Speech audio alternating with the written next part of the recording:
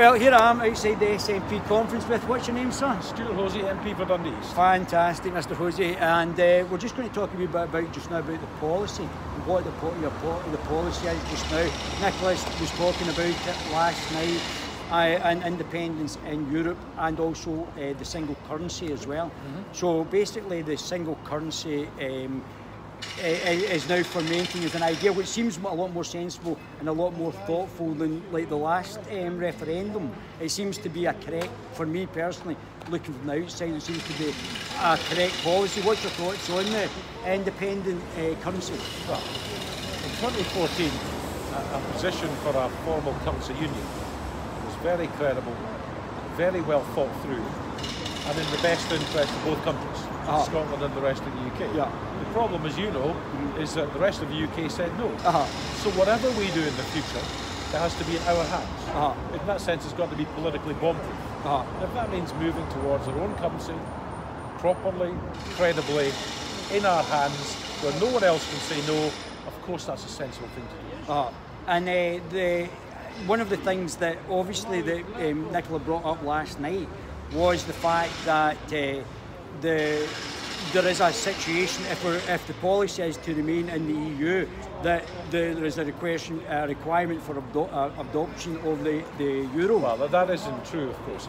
Some have poo-pooed it, haven't they? Put it in there. There are many countries in the European Union who are not in the euro. That's the first thing. Secondly, in order to join the euro, you have to meet certain criteria and you have to be in the exchange rate mechanism.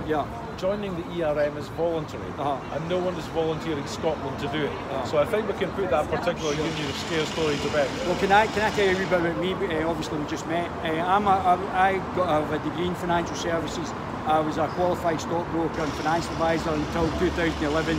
I'm no longer authorised to give any advice. It wasn't because the government in Westminster decided I was no longer competent to give advice and I had to do other exams. I went to Dubai, I headed up 2 Forex companies. Now, if you've got a currency, you're going to need FX or derivatives brokers in Scotland. As far as I'm aware, there is no derivatives brokers in Scotland just now, which is something I would like to eventually set up. You're going to need the whole range.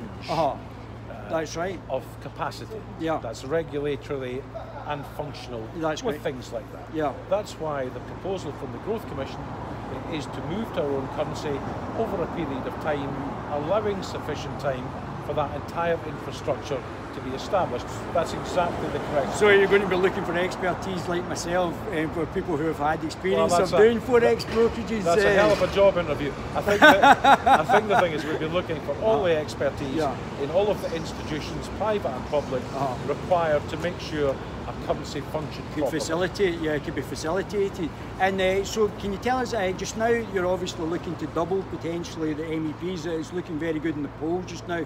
I believe there's one seat that's 50-50 with the Conservatives.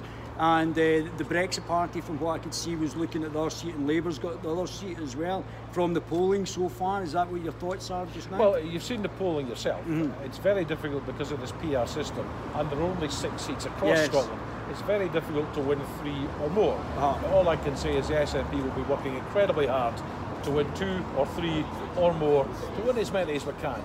But the electoral system mitigates, a clean sweep. There's smaller countries that have got larger amounts of MEPs, isn't there, per capita or people population? Well, this has been an ongoing problem. The number of MEPs Scotland had has shrunk over the years. We've gone from single constituencies to Scotland as a single multi-member constituency.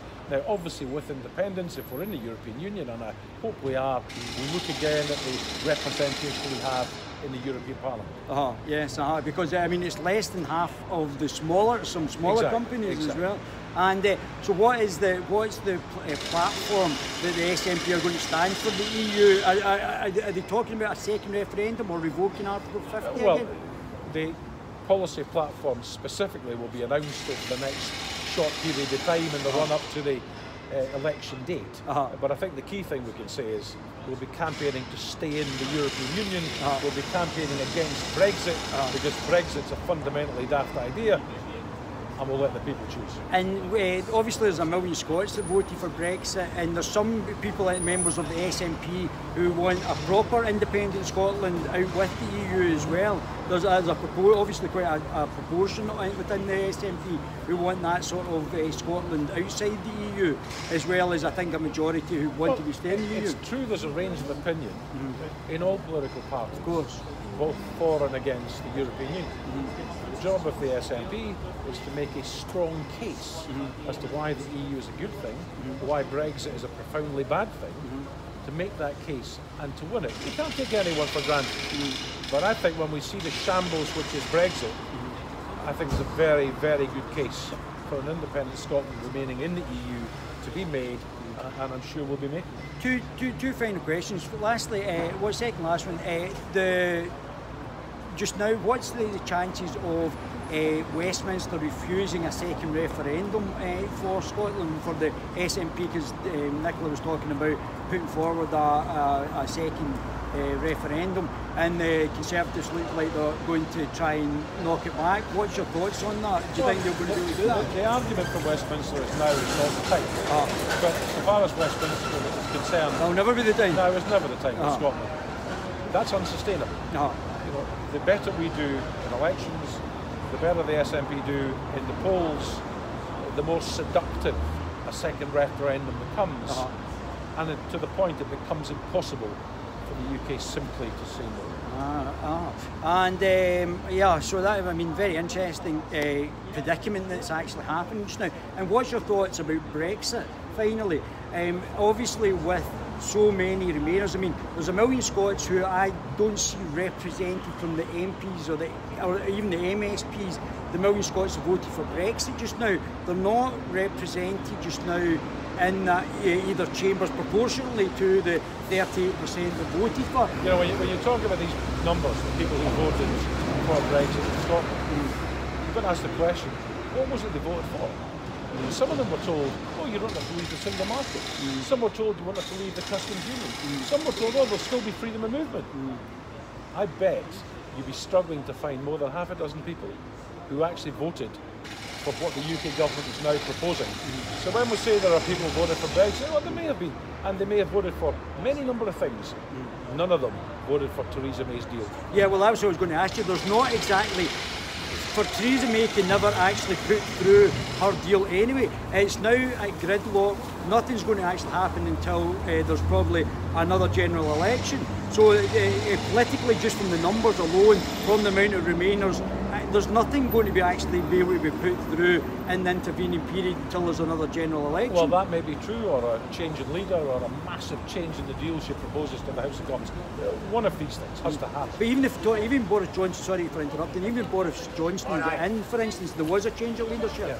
He would still, the Tory party split between the Christian Democrats or the One Nation Tories and the ERG, so that, and there's more One Nation Tories and Christian Democrats than there are ERG. So even if Boris Johnson, because he's popular, if he got to the last two of the Conservative Party and he went to the membership and they voted him in, it doesn't mean he's going to have the numbers to do anything even if he did get in. Well, that's absolutely correct. The whole thing was a shambles. And I'll leave you by saying what this actually demonstrates is that if you go into a referendum, the Brexit referendum, like the Tories did, without a plan, you end up failing. And that's why the lesson for us is when we go into the next independence referendum, the plan we have has to be robust, detailed, and politically bomb-proof. Listen, thank you very much. That's an absolute pleasure. You've been great. Thank you very much. No problem. Thank you.